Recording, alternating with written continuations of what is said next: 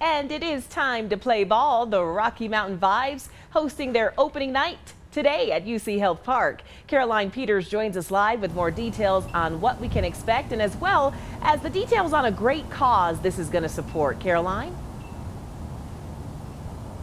Good morning, Renee. That's right. The Rocky Mountain Vibes are looking forward to tonight at 6 p.m. when they take on Grand Junction on their opening night. But they're also thrilled because this is the first time they're able to play ball in 2 years because of the pandemic. But they're going to make sure that the fans that do come out tonight are going to have quite the experience. I spoke with Vice President Keith Hodges, and he said rebounding from the pandemic did have its challenges, but they're just excited to be back on the field tonight. Many fans might remember when this team was called the Sky Sox. The Vibes went through a long rebranding process years ago, and in 2019 they hosted their first season as the Vibes with a toasted marshmallow as their mascot, something you don't see often in baseball, but they wanted to connect with the Colorado fans, and they thought how better to do it than to symbol camping and the great outdoors. Needless to say, they are excited for tonight.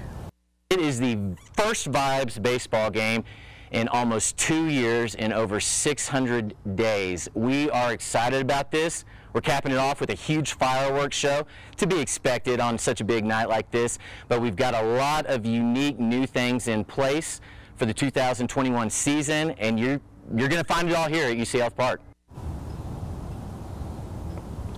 Speaking of new things in place, tonight they're going to be operating with Operation Step Up, which accepts donations for those who wish to help veterans who are in need and are struggling with homelessness. We'll have more details on our website, koaa.com. And tickets are still available for fans who want to come out tonight. Game starts at 6 o'clock. They take on Grand Junction. And one last thing, they've extended their food menu from healthy options all the way down to those good ballpark hot dogs.